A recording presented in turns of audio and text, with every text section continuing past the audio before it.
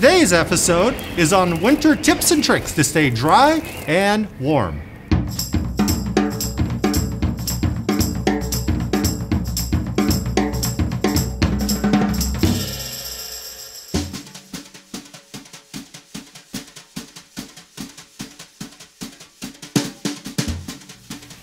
All right, now we're ready. Now we're ready for winter riding.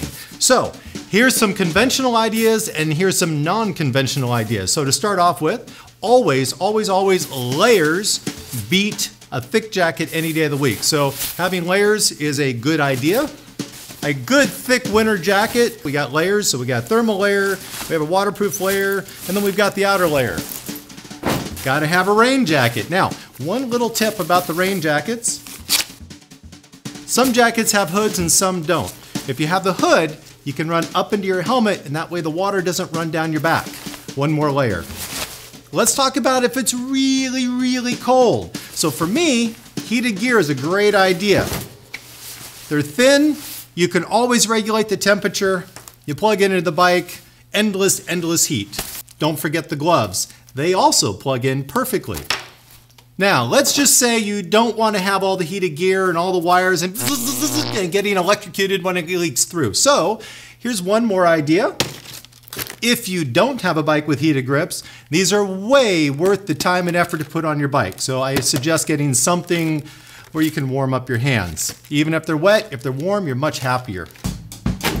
Okay, now we're getting down to the fun stuff. Let's just say you go out on a ride and then you realize, oh shoot, I didn't bring the right stuff. Stop by the store and you grab yourself some sporting gloves or some ski gloves. Now, these work really well in the snow, but on the motorcycle with the wind, not so much. But to make these more waterproof, pick up some heavy-duty water repellent spray or some kind of coating to put on the outside. It'll add a little extra repellency. If you don't have a problem with budget, buying a really nice pair of motorcycle gloves for the winter, not a bad idea. And here's the feature I'm always looking for is right here along the finger, they've got a wiper. So when you get all that water up on your shield, you can just squeegee it off just like a windshield wiper. If you truly want waterproof hands, there's a couple ways to do that. You can get some nitrile gloves and slide them inside. Now your gloves will be wet, but your hands will be dry, and the thermal layer keeps you very warm. Of course, the disadvantage here is your gloves are soaked through, so if you're on a trip and there's no way to dry them out, you're still gonna have wet gloves in the morning. Another option is to put waterproof over your gloves. In this case, take your riding gloves so you have a nice thermal layer. Get the largest gloves you can. These are a chemical glove from a hardware store. Oversized dish gloves will do the same thing. This is guaranteed to keep your hands dry and warm.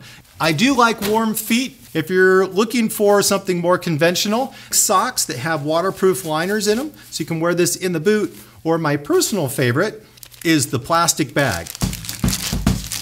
In a pinch, you can go to a grocery store. They're a little bit thinner, but they work very well. Otherwise, you get a little thicker bag like this, and it'll last you quite the trip. When you get to the top, you wrap the top. If you're lucky enough to have some tape, you can tape the bag on tight.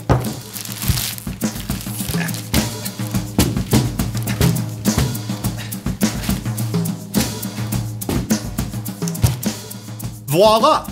Easy, waterproof boots.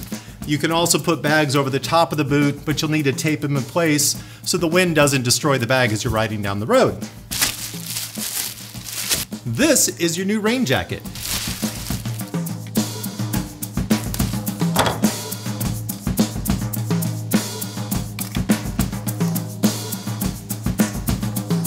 Now, as you can see, if I start going down the road, this is going to tear clean off of me.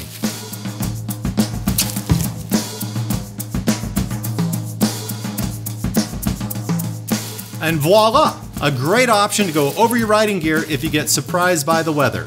Okay, so we're dry, now we need to stay warm. Find yourself a paper.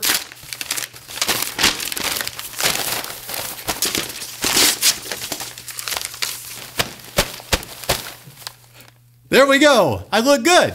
Once you put your jacket on, nobody in the outside world's gonna know what's going on. So the last little tidbit I have for warmth is a hand cover. This one's Hippo hands, and these go over the handlebars. So as you're on the bike, your hands slide into the controls and they're completely protected from all the weather.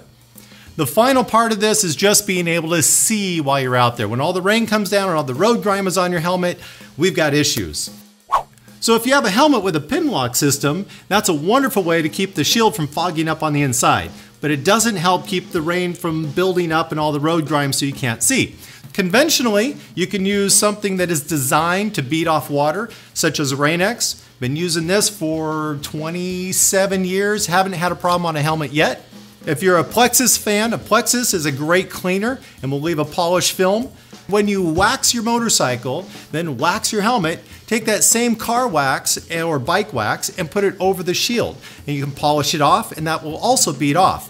Be careful, some of them have a polish and an abrasion in there. Take an old shield, try it on the old shield, make sure it's not going to cause a problem. Carrying some sort of a kit that allows you to keep your shield clean while on the road without scratching it. Again, if you go to the gas station, just grab soap and smear it on. A lot of times you can scratch up your shields. So having a dedicated cleaner, not a bad plan. These are some of the best tips I've come up with over the last 30 years. And they kind of fit every budget. So whether you have a lot of money or you're on the side of the road with no money and no shops, stay dry, stay warm, and share your tips in the comments below. Thanks for watching. Send me some stickers for my toolbox.